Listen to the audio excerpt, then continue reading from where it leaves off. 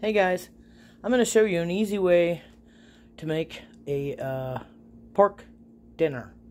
I took a pork roast and cut it in pieces, pretty good sized pieces, and I used that as some seasoning with salt and pepper. Do you like my new salt and pepper thing? Isn't that cool? It's pretty cool.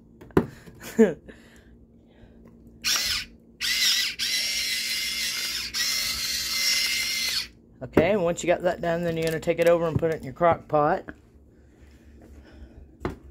Which we're going to try to do this without making a mess. One-handed.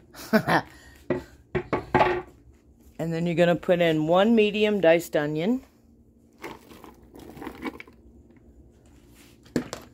1 can of mushrooms.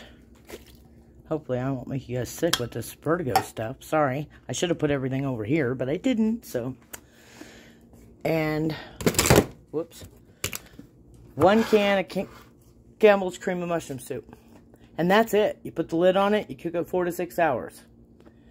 And then, when it's done, you can either have it over egg noodles, or you can have it with stuffing. So, I'm going to wait till Scott gets home and ask him which one he wants to have it with. There you go. Simple, easy.